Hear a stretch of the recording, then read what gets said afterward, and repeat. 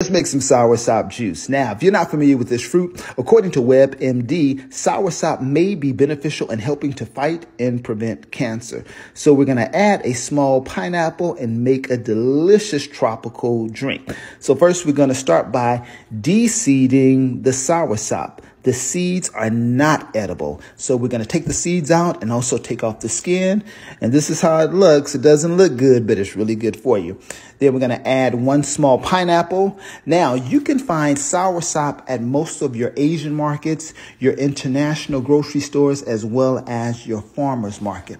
Now, this recipe is going to give us close to about 30 ounces of highly nutritious and delicious juice. And wait a minute, let's not forget the pulp, because we're going to make some tea bags with the pulp. And there you have it. Get your juice on.